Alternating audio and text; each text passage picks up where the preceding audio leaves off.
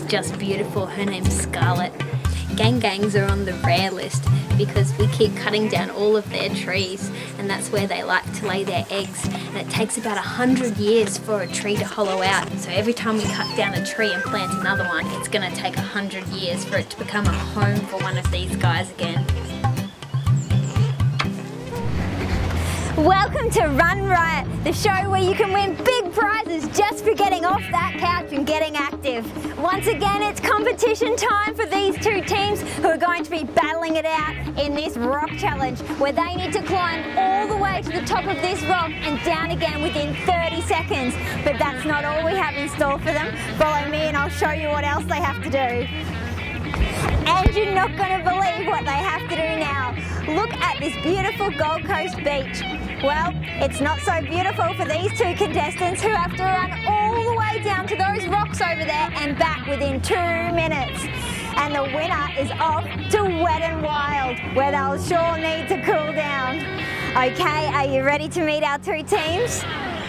Did you know that snakes don't have ears? They feel through vibrations under their chin. A lot of people think that pythons are poisonous, but they've actually got no fangs and no venom, but lots and lots of teeth.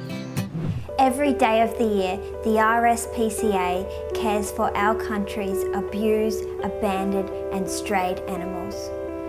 As a non-for-profit organisation, the RSPCA needs your help. For as little as $1 a day, you can help the RSPCA's educational team to visit schools and community groups and help teach the importance of treating all animals with respect. Your small change can make a huge change in the lives of animals like Snoopy here. Be the voice of these animals and donate today. If not you, then who? If not right now, then when? Please donate today.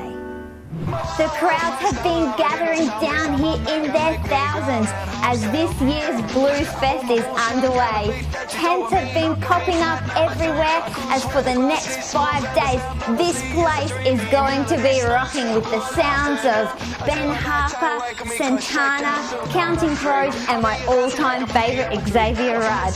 Behind me the crowd is going nuts, just listen to them. We just heard the sounds of Jimmy Cliff and right now on stage the Australian jazz band Cat Empire are going off. Alright, I'll be back after this. The ancient Hawaiians started it, but then the modern Hawaiians revived it. But now, it's the Aussie surfers who have caught the bug of stand-up paddle, or SUP for short. So here I am down on the beautiful Gold Coast at Currumbin Beach, where I'm going to give it a go. So I've just had a lesson from one of the instructors down here, and I've worked out that it's a little bit more difficult than I first thought. But I've been assured that if I do fall in, which is very likely, that it's very safe. And I've also been told that if I go out to where the Pacific Ocean and the river meet, I may even get to see some of the local dolphins. So wish me luck. Now Dione, what do you have here? This is Smiley. He's one of our saltwater crocodiles. He's about 2 years old and he can live till he's about 80 to 100 years old. So I've been told that they can eat people. Is that true? Well, they don't go looking for people, but unfortunately they're very territorial in where they live in the water, and if people go into their territory, they will eat them. So not a good idea to swim with saltwater crocodiles. So what do you feed them here at home? I don't think you'd be feeding them children. No, I mainly feed them rats and mice and the occasional kangaroo meat as well. So I'm actually about to feed him if you wanted to watch me feed him. Yeah, sure, let's go. Okay. So Dione, how often do you feed them?